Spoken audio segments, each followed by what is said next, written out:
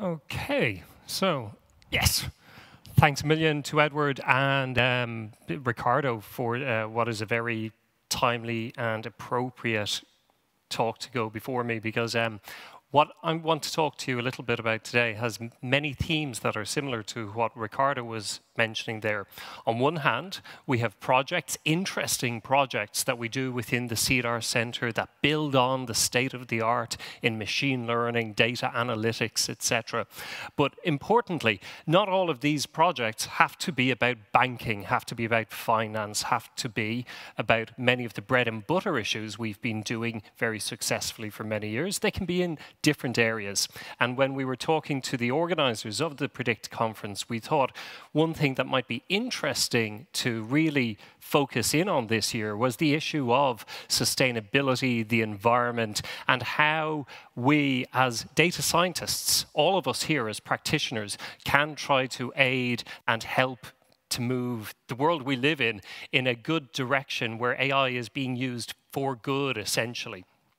So that's a large aspect of what we do, particularly in terms of the individual projects that we execute in CEDAR. So I'll say a little bit about some of those projects and some of the techniques we make use of at the moment. So I am a researcher in CEDAR and also based in TU Dublin, which is formerly known as DIT, for those who didn't notice the name change earlier in the year.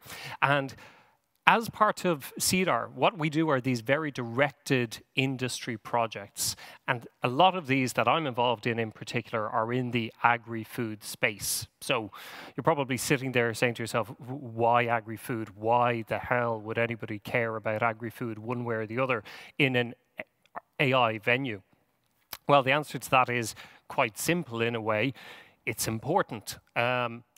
Let's consider the statistics on where global population and food consumption is going in the next 40, 50 years. The problems haven't gone away, even though we hear about Europe and Japan having very much an aging population. The global population as a whole is continuing to boom, with estimates of us hitting the whole 10 billion mark by the end of the century. And that's even based on the conservative estimates. So that's definitely where we're going in terms of a jump in population.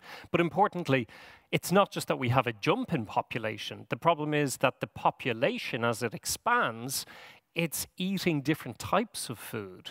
So we have the consumption of meat and of dairy and all of these very protein-intensive foods really taking a jump as well in terms of our predictions. And we need to be able to cope with that increasing demand, and that's what has given rise to this area of precision agriculture, but also precision food processing, which is just as important as the work that's actually happening on the farm itself. So, what sort of challenges do we face in this area? Well, for a start, even though the population is increasing and the actual consumption of individual food types is increasing, we have to balance the work we want to do in feeding the population with the very fact that disease and over-farming are very much challenges we need to put up with. So the question starts to come, how can we try to help farmers, how can we try to help food producers to optimize what they produce without having long-term damaging effects on the environment itself? So ultimately, we want to help to keep sustainability there. So that's one of the big challenges we face.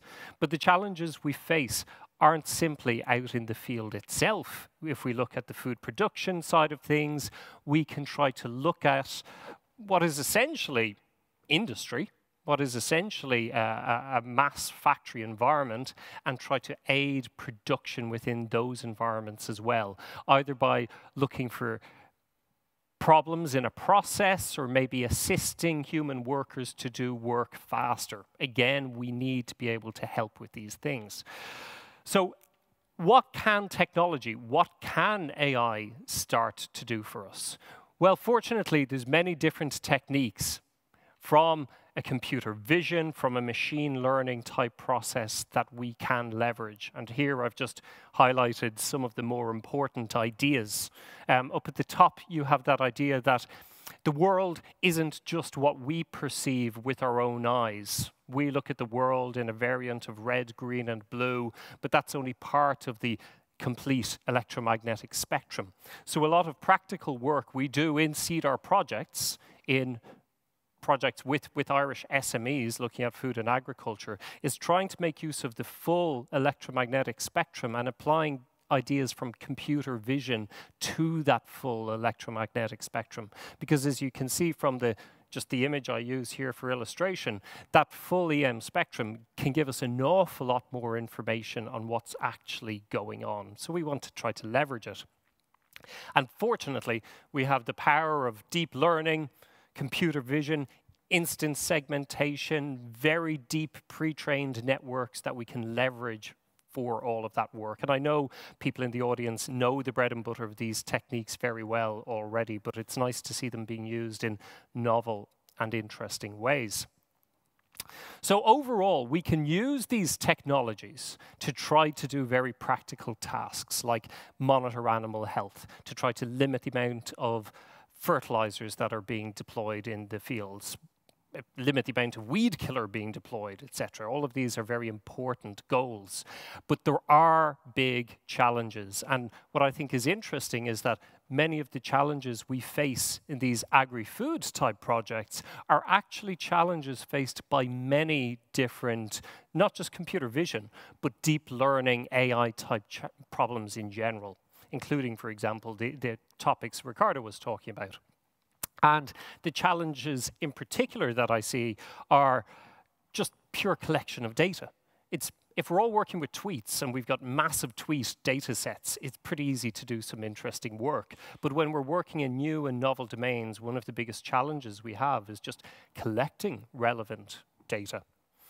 We have the challenge that even if we are able to collect some data, it's often not nearly enough to truly take advantage of deep learning models in the way that deep learning was intended to be used. So that's also a very significant challenge. And we have, particularly for my domain, but it's also true in other very practical real-world domains, that we don't have necessarily the access to the cluster, to the back-end data center to do all of the number crunching. So how do we cope with that sort of limitation? Can we develop models that are still interesting and powerful and deploy them to more limited domains? So just in the time I have left, I want to talk through a little bit of a case study on a project that we are doing at the moment and talk about maybe some of the ways in which we've tried to tackle those problems. So this is a collaboration we are doing with an Irish SME called Tanco, who are based down in Carlow. And this is, as the guys were talking about earlier, one of these projects that's semi-funded by Enterprise Ireland, also funded by the partner company as well. And I have to thank my partner on that project, the CEO of Tanco, for some input on the slides that we're using today, because it is a case study on our joint work with them. In a nutshell, what we're trying to do with this project is to take advantage of the state of the art in machine learning, in computer vision, and apply it through these multispectral imaging methods to try to do interesting things around improving the quality of grass, essentially, right? And how grass is used to produce silage. I know that doesn't sound particularly exciting for all of us cement dwellers, but it is pretty important in terms of making sure that that farmers are getting value for money in terms of the work they're doing, putting into their yields, etc.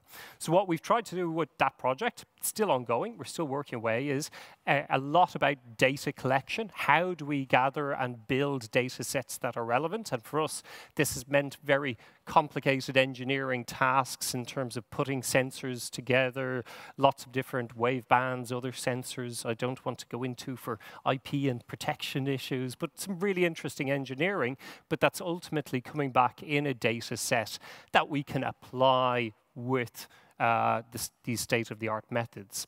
But in terms of the bigger challenges, I just want to say one or two or three things about where I think people should go and have a look at interesting ideas if you want to go out and be inspired to learn something by the end of this talk.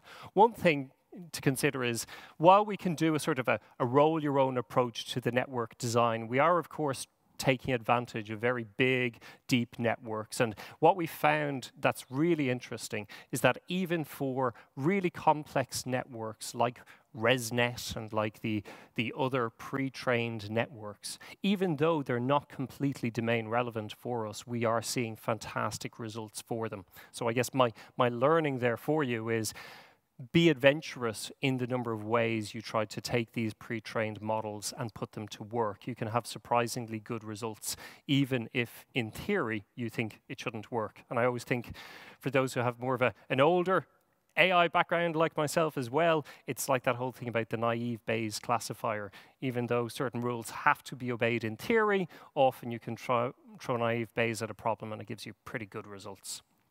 Another thing we looked at is applying transfer learning, because again, we have that challenge. You've got a small data set. How are you going to try to leverage that data set? Well, make use of ideas like transfer learning. Don't build an independent model for your problem.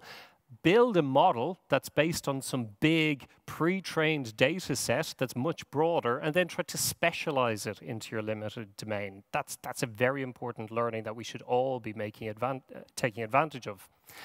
And the final one that I want people to be very aware of and to actually investigate and have a look at if you're working in computer vision is, we have that challenge. How do we take really big, deep networks and put them to work in limited domains? And what we're doing is taking advantage of these technologies like the Movidius's Myriad chip, which is really trying to focus down and concentrate deep learning into a really small footprint. What the guys in Movidius have done is really, really fascinating, interesting stuff. They were bought out by Intel there last year or so because the work was just so interesting and relevant. So if that whole area of deep learning is something that excites you and you want to maybe see it being used in more novel or interesting domains, have a look and investigate Movidius and the Myriad chips in particular they've put together.